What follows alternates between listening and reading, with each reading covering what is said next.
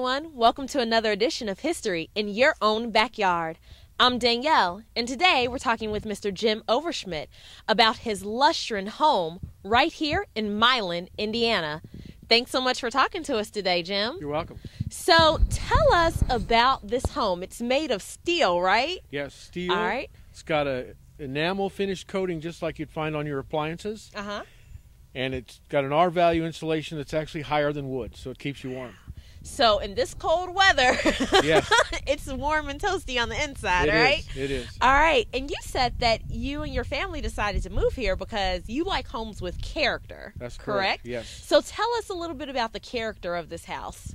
Well, the character is it's a two-bedroom. This is a Westchester model, and fits us both. My sons and I, we all stay here, and it's got plenty of room.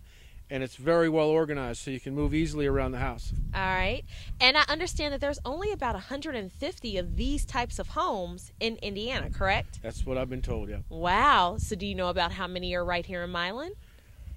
Here in Milan, I only know of this one. A couple other communities, Rising Sun, have others locally here in Ripley County. All right. So you are definitely one of a kind. I like that, yeah. Unique. Wow. And I understand that the actual creator or builder of the homes actually planned on building a lot more than what he actually built, right. Correct? He had goals and dreams to build 15 to 30,000 of these and be in South America and on military bases because they went up very quickly. You could build them in about 4 days. Oh, they came in on a truck. Okay. And you put them on a slab, and they're still, if you look in Rickenbacker in Columbus, Ohio, at the Rickenbacker Airport, you'll still find them, and on marine bases on the East Coast, you'll still find some of these homes still used. Wow. Well, is there anything else that you want us to know about this cool house? Well, this one here, built about 1947, is all original. That's the original metal roof. Wow. All original on the outside. And actually, you wash and wax this like you'd wash and wax your car. That's how simple. You don't have to paint it. So you just bring out the fire hose and spray it down, right? A little pressure washer. Sounds easy. Yeah, fun.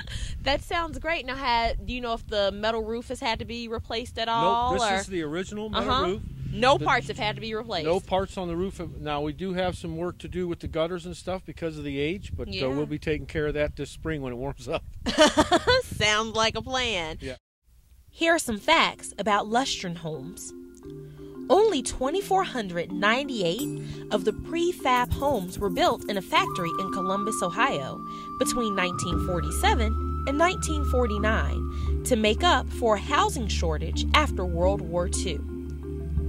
Only 4 designs were available, with prices ranging from $8,500 to $10,500. About 1,500 Lustron homes still exist in the United States. They were originally built and advertised as fireproof and termite-proof. The house is completely steel inside and out, including the roof. Thank you so much for sharing with us about your home. It is really cool. I like it. Danielle. You're welcome. Well, thanks again for tuning in to History in Your Own Backyard. We spent time today talking with Mr. Jim Overschmidt about his one-of-a-kind home right here in Milan, Indiana. Remember, travel slowly and stop often. We'll see you next time.